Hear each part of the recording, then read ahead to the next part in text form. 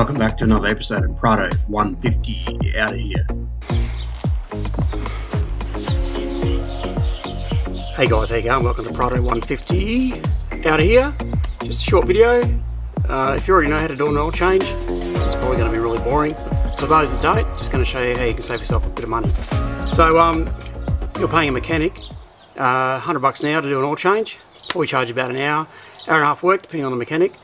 Now these Prados, Prado 150, mine's a 2015 model, so they take 7 litres of oil. Okay, you can buy 7 litres at Autobarn and an oil filter. So I'll just show you what I've got. I use Penrite oil, 10W40, retailing at $82.99. Okay. I also use a Cooper oil filter, and it's WZ418, also changeable with Z418. There we go. So 82 plus, I think these are about 20 bucks, $100 for an oil change. Okay, if you do it yourself, it's pretty easy. I'm going to show you how and what size sockets to use. Now, first things guys, if you've got some ramps, just gives you a bit of more room underneath to crawl under. If you don't, no big deal. I've had these ramps since I was 17. How about that, eh? Always tell my kids to put them away when they use them, because I have had them for that long. I'm also going to show you where we undo a little plate under there to get to the oil sump plug. Alright guys, so just that little plate there, see it? In there. So you take that off and there'll be a sump plug. So we'll get into it and show you how we do it. Alright guys, so I've just got a 12mm socket there, so that'll take that plate off, and we'll take that off and we'll get into it. Now I'm also just trying out a new camera. I got myself a new Canon camera, so perfect opportunity to test that out, because normally I've been using a GoPro.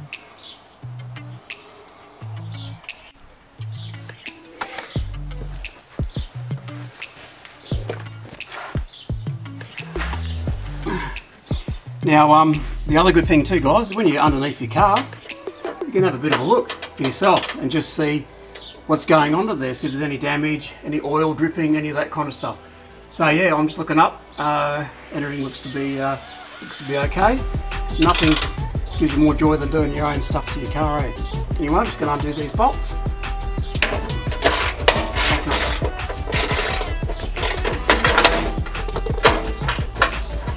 Usually when I take this out, a whole lot of dirt and sand comes out, but not too bad today. So that plate just comes out, just like so, and the sump plug is just sitting in here.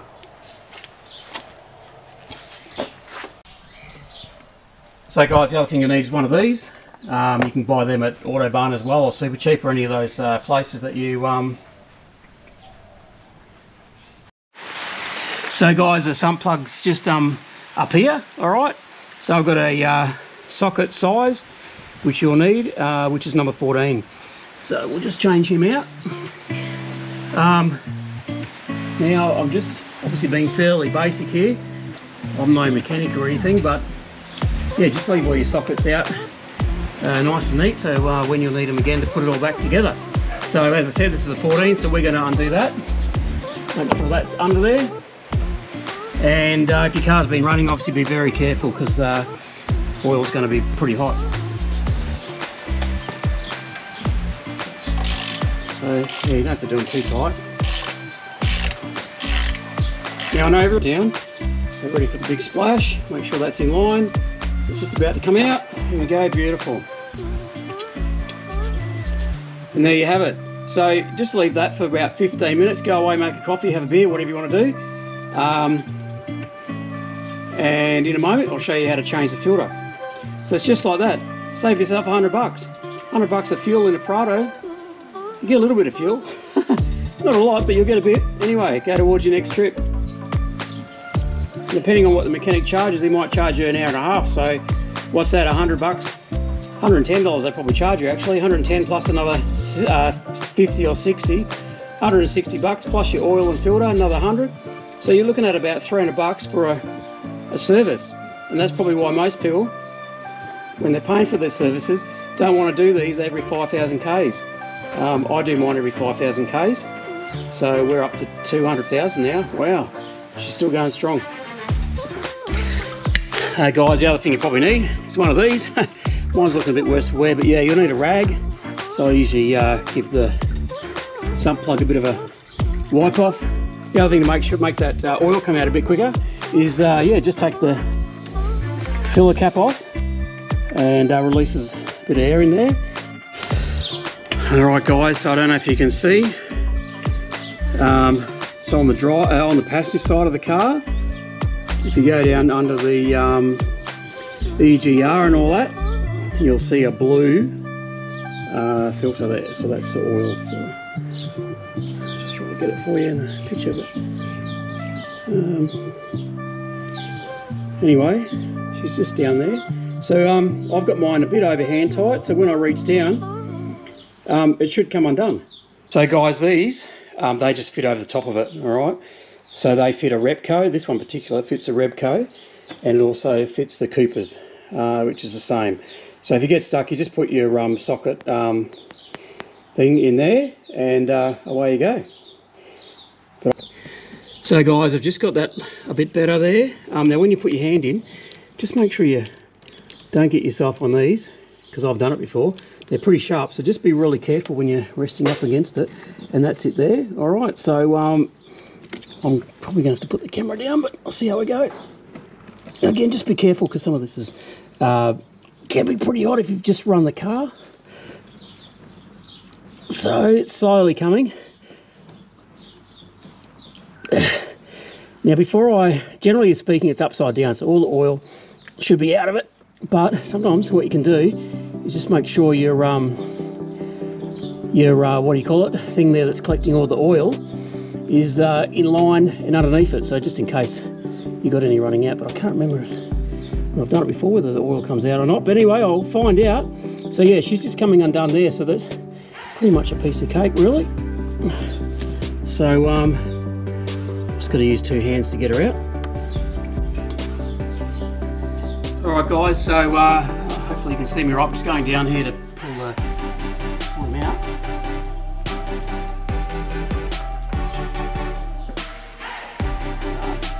So, yeah, there's no oil in there. So it's pretty good. And you just got to probably use two hands and get him out. So there he is, little one.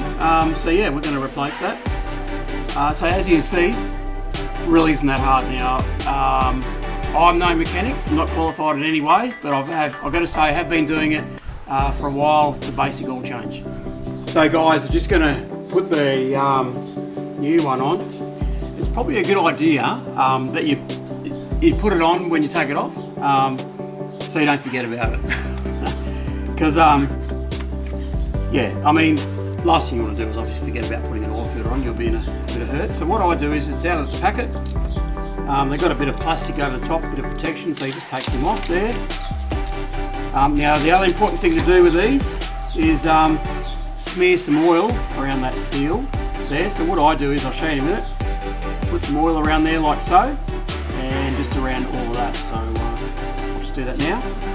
It's pretty basic, just put a bit on your finger like that. Smear around, make it more nice and wet, and just a little bit around there, and even around where the thread is, just to lube her up, I suppose. And what that does is, again, I'm not a mechanic, but it just keeps this nice and moist, and it helps it not to get tight and brittle, and saves you having problems when you go to take it off for the next change. So guys, it's just in reverse. Just be really careful, you don't want to cross thread anything here, because of course that will cause you plenty of dramas. So just nice and carefully feed it back through all these pipes, being careful not to get yourself caught on those little sharp clips and that. So down she goes, and just back where it came from, obviously, and you tighten it up. Now what I do is I just give it a get it tight with hand, then I'll give it a bit so you see my face. Give it a bit more until it's pretty tight, pretty hand tight. That's all you need, eh? So that's another reason why I like to do it myself. So oil filter's on, we can tick that box, don't have to worry about this part of it anymore. Now we'll go down and have a look, see how that oil's going.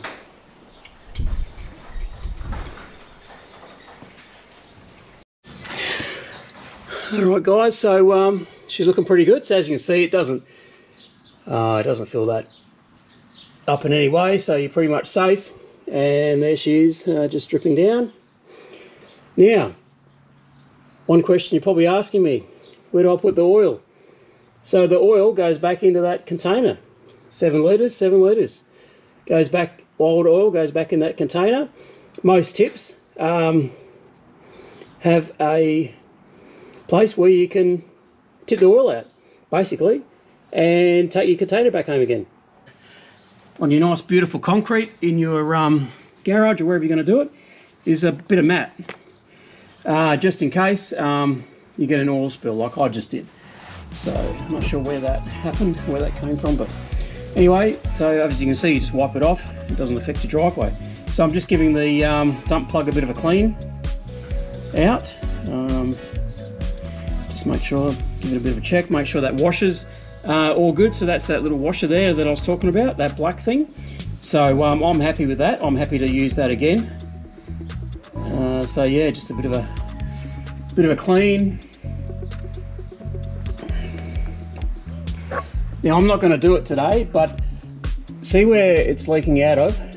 Now it is a difficult one, but what's recommended if you can is somehow get a bit of a light going up in there, and inside is a I'm lost for words what it's called, but it's like a filter up there that collects any muck that might happen inside your oil sump. So what you do is shine a torch up there, and you pretty much have to get underneath where that hole is.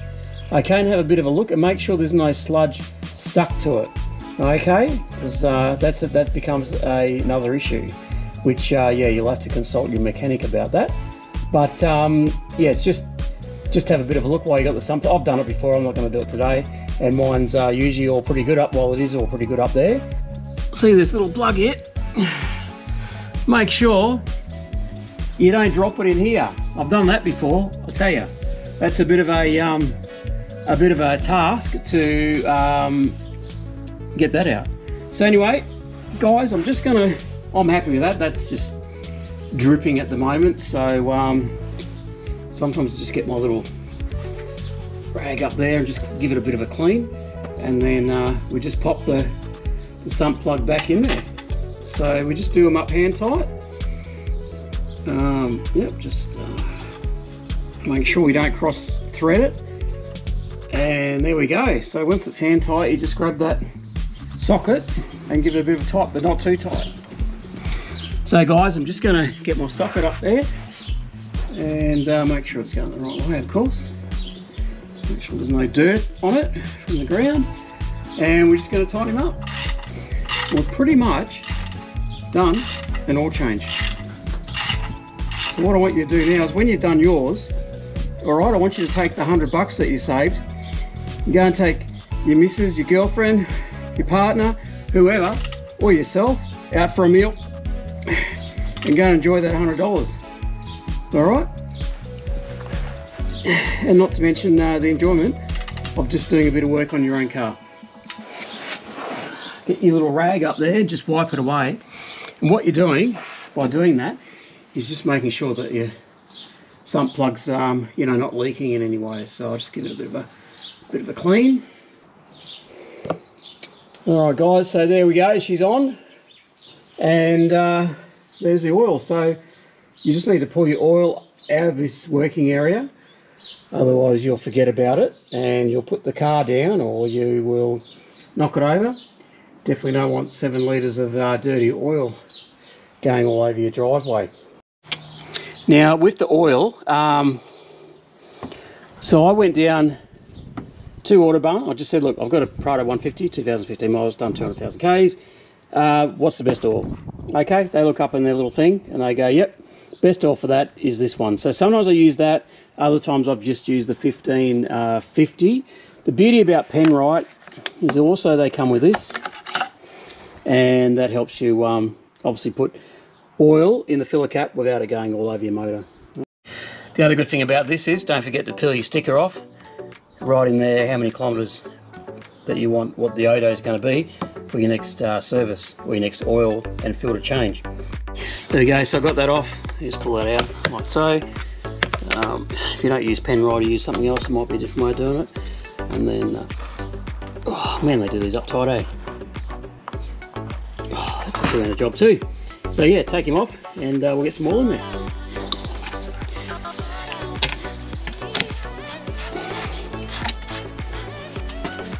Now with that dipstick, you can leave him in or out while you're doing it, but obviously once I get too close to 7 litres, I'm going to check in just to make sure that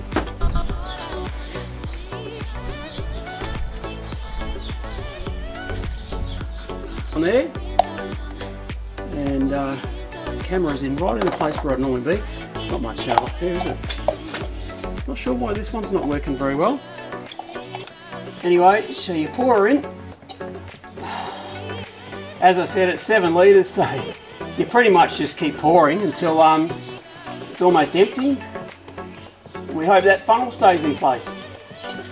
Put all that in, only because I've done it before and I know 7 litres pretty much is, well, is empty. It empties it, obviously. So, but if you're not sure or not confident in that, just check it as you're going.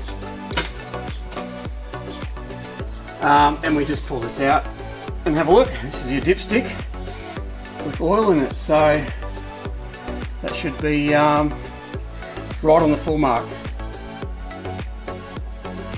So what I'll do is we'll let that happen when it was not filling up. Just double check it again. Perfect. So I'm probably telling you what you already know, but I'm trying to keep this as basic as possible. So when we check our dipstick, we just clean it, obviously, and before we put it back in. Okay, and then you pull it out and check the level. So this one's got little jagged edges up to a certain point with a line. So the oil, the level, needs to be up to that line, okay? And that means it's full.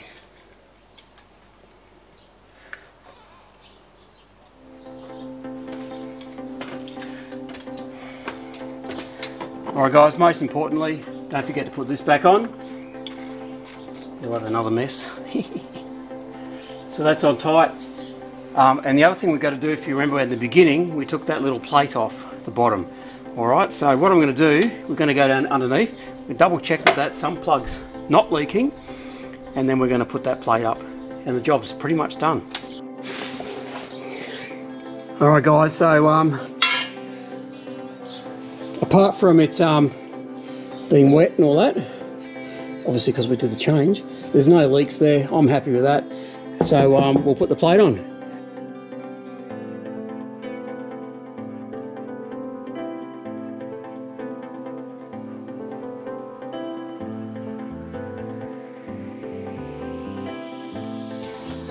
Alright, so we got our 7 litres, so that should fill her up. So this is what we're going to do. We're going to pour that in there, and we're going to be responsible and get rid of it responsibly. Not pouring your good oil into your old oil, so I'll give that a proper clean up later on, and then we put them away. So here we go.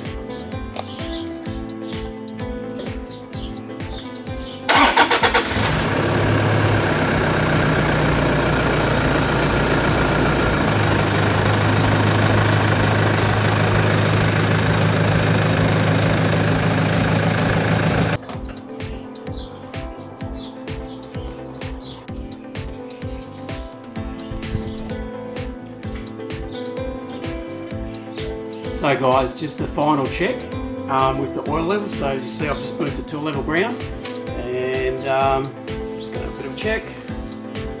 So what I'm going to do is just wipe it clean and put it back in.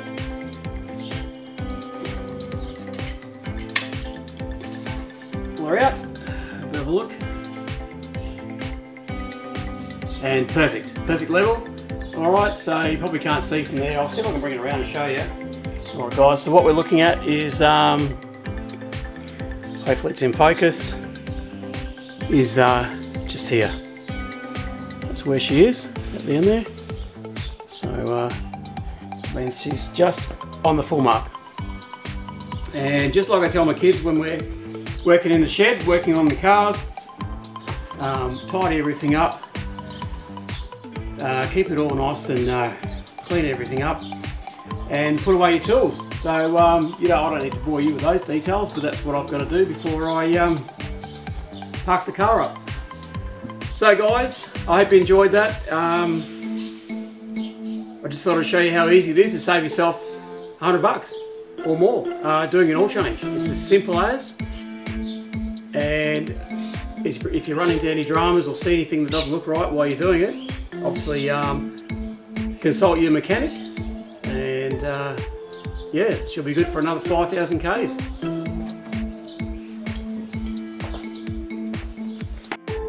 Well guys, that's the end of another episode of Prado 150 out of here. Hope you enjoyed the video. I know it was fairly basic in relation to doing an oil change. However, if you haven't done that before, it's certainly a way to save some money instead of paying a mechanic to do your oil change. And also by doing that, you can do it every 5,000 Ks.